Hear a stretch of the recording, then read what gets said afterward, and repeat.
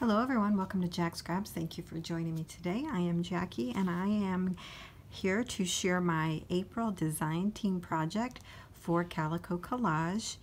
We used a kit called Flittering Gems and I absolutely loved it. The imagery in here was extremely beautiful and it was about hummingbirds, and so we just don't see enough of those. What I've created is a spiral bound journal, and it is approximately 5 3/8 wide and 8 1/4 in length. The journal consists of 6 pocket pages that have tags in them, and then there are also 6 single pages. On the front journal, I have cut out the hummingbirds and made them a bit dimensional. I've also added an authentic metal sentiment here from Tim Holtz with some rhinestones. The inside cover allows for writing with the lines. Here's the first pocket page, and here's our first tag. The tags are 4 inches wide and 8 1/4 inches long. Here's a library card with some tulle and fabric and buttons. On the back side there is a place where you could put a photo, and I've put this little piece down here where you could actually just tuck your photo in there without even gluing it in. For right now I've left this little hummingbird tag. On the back of the pocket page we have a dimensional fly free sentiment. On our first page I created this window with the decorative digital kit image behind it. This is a K&C Company floral, and you flip the window open, if you will, and on the back is some hummingbird paper. So this way you don't lose any of the writing space. And you can even write on the back of here or add a photo. On the back of that page I've cut out some rhombus imagery and added it here, as well as the sentiment, small but mighty. Here's our next pocket page. Here's our next tag.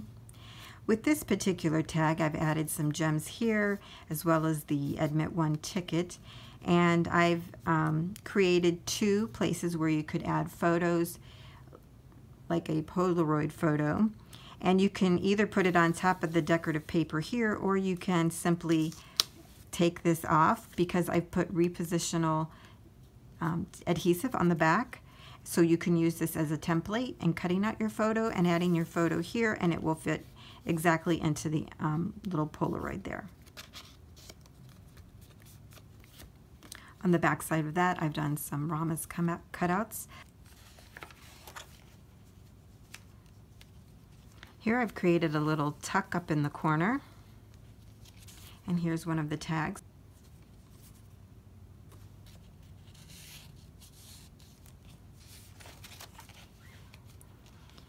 On the back side of that page I've created a little side pocket here, added some pom-pom trim here, and another little tag, and added some fabric to the top of that. Here's our next pocket page, and in this one I've created a shaker.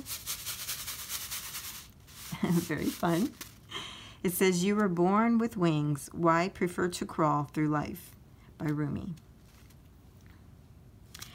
On this particular shaker, you can actually tuck things behind the flower there. And on the back side, I've left it open. You could add a photo here if you like as well.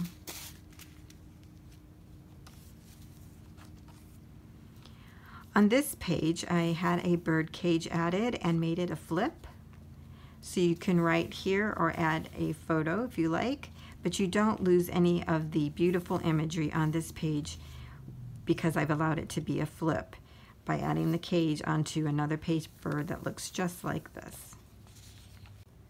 Our next page has a side tuck made from a little T card of the hummingbird and a little flag.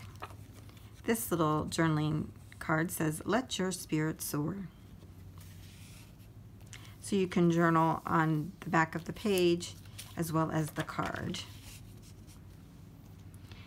On this pocket page, we have a little pocket that has a tag with some fabric.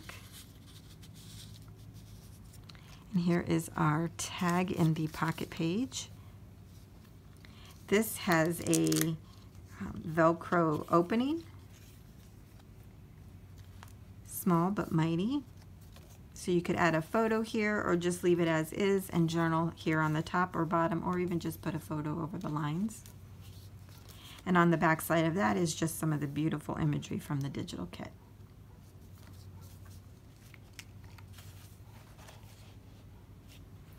On this particular page, I didn't want to lose any of the writing space, so I had a slide, if you will, and it had the word family on it. So I added it here. The image behind it is from the kit. I just cut it down to fit in that slide. Really pretty. Our next page has a side pocket, and I've just added a little bit more writing space. Our next pocket page, the tag has a little pocket with a tag in it from the kit. I've added some fabric here. This is Sari Silks. And on the back here is another spot for 2 photos, and you can even just tuck them right behind the little hummingbird or up from the bottom of it.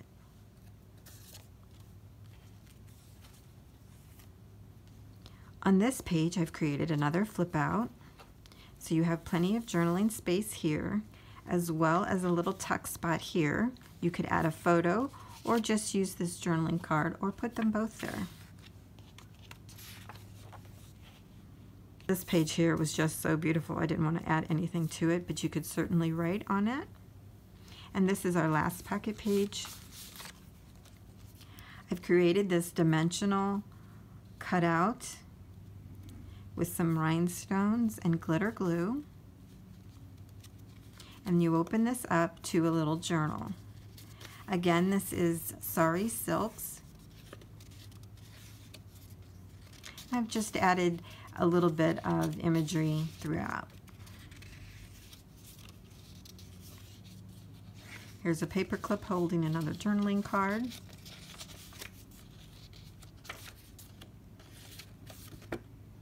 And the back is blank in case you want to add a photo there.